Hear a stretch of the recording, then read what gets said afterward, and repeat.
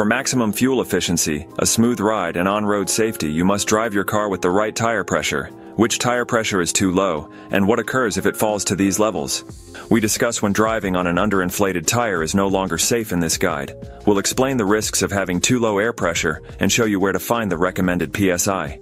Where to find recommended tire pressure rating. The sticker inside the driver's side door jamb indicates the recommended tire pressure. Additionally, this card displays important data like the vehicle's weight and VIN.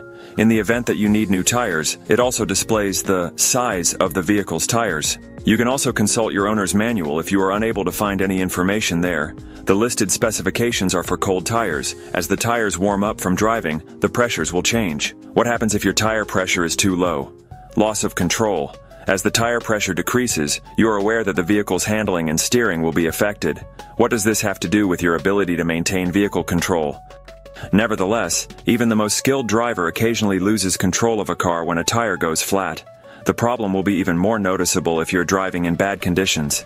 Driving at any speed puts you at risk of losing control, particularly if you have to make a sharp turn. There is no justification for putting others and yourself in such danger. It doesn't take long for an accident caused by driving on underinflated tires to change lives. Tire blowout. Whether your tires are over or underinflated, a tire blowout can still happen. There may be a serious problem on the road if the tire structure does not receive the necessary support. If your tires aren't in good condition, they will fail quickly because they are supporting the weight of your car on top of them. The majority of blowouts will happen suddenly, and things can get dangerous very fast. You should maintain your composure if you are a part of a blowout.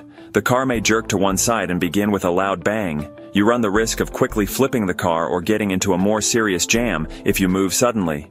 Instead, gently take control of the car while holding the steering wheel firmly. When it's safe to do so, pull over to the side of the road.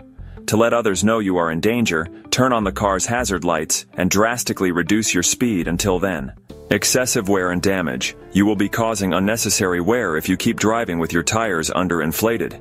It goes without saying that you will require new tires sooner than is prudent. The tire's tread and structure will deteriorate. Maintaining the tires, which doesn't require much time, will stop that from happening. Other parts of the car are also put under more stress when the tires are underinflated. There is no justification for applying excessive pressure to the suspension or steering parts. If you don't check, you may have to replace costly parts in addition to purchasing new tires too soon.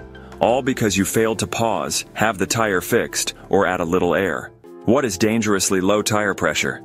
The model of your car and the recommended tire pressure determine what is dangerous for it. However, for most cars, anything under 20 psi is dangerous. In winter, you should typically increase the tire pressure by 3 to 5 psi. Your tires may lose pressure more quickly than normal in cold weather. This is because the tire's air contracts in colder weather, making it easier for leaks to occur. As the air inside the tires warms up while driving, the pressure also decreases.